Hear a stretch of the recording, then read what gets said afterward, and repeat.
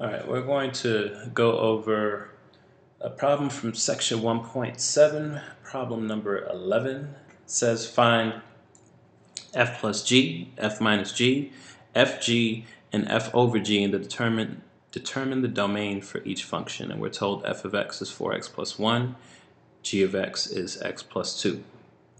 So the first thing we're going to find is f plus g of x, and that is very simple. All we do is add the two functions together.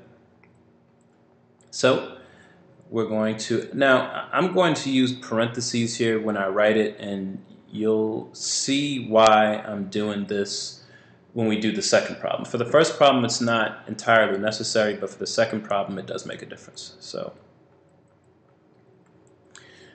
f of x is 4x plus 1, g of x is x plus 2, and all we're going to do is combine like terms. So 4x and x gives us 5x, 1 plus 2 gives us 3. All right, so let's go back here and type that in. 5x plus 3, check that, it says good answer. Now, the second part it's going to ask is what is the domain of f plus g? Notice that our answer was 5x plus 3.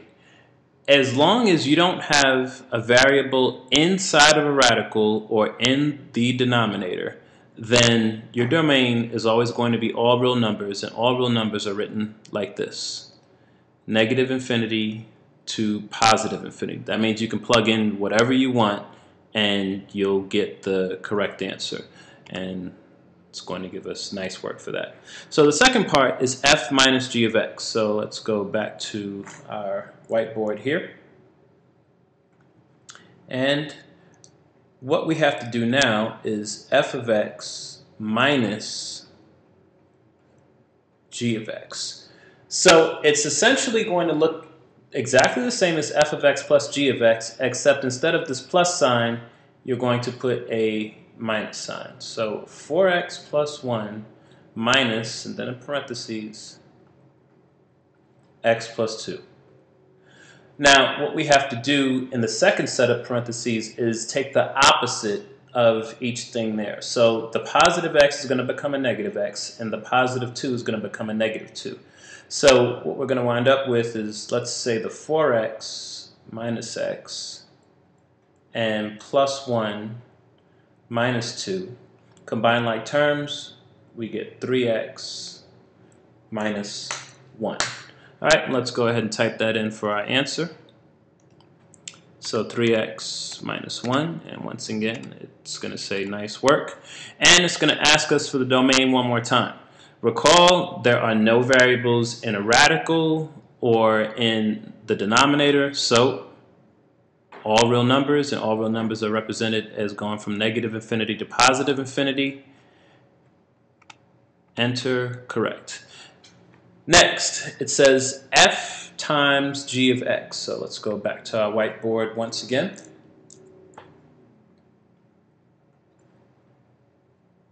And what we have to do this time is f of x times, notice it's a black dot to represent multiplication, g of x. So this time, parentheses once again, 4x plus 1, parentheses, x plus 2.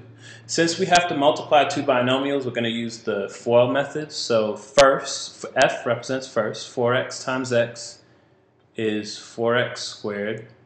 Outer is represented by the O. 4x times 2 is 8x.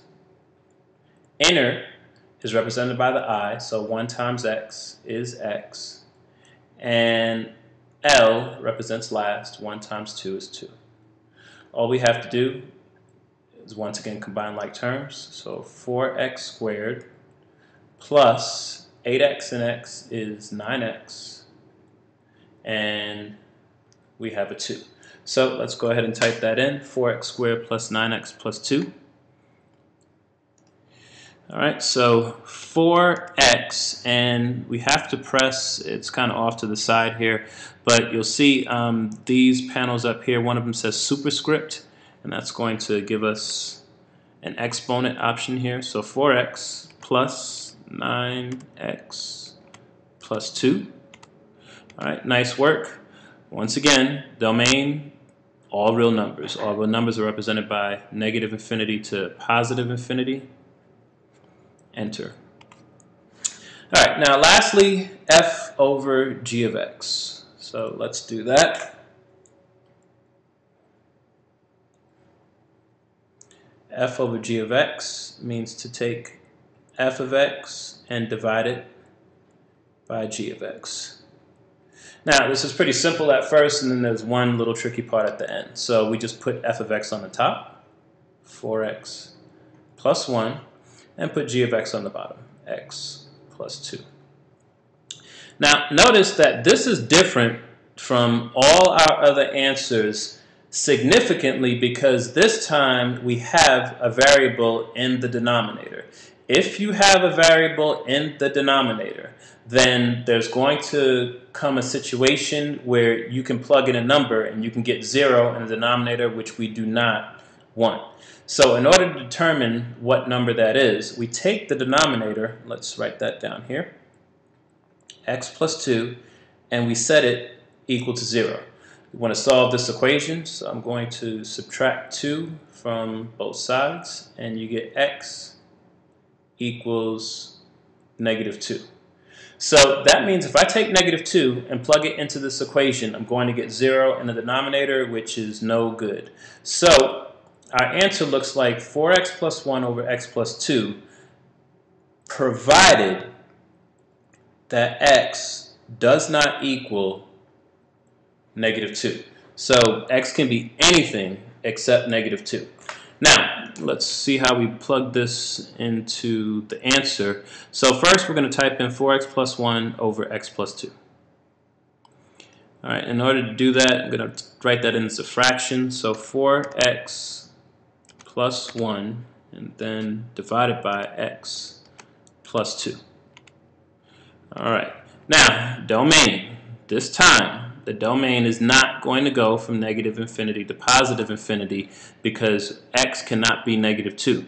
Now notice that there is a negative 2 to infinity here, but that is not correct because it's including negative 2.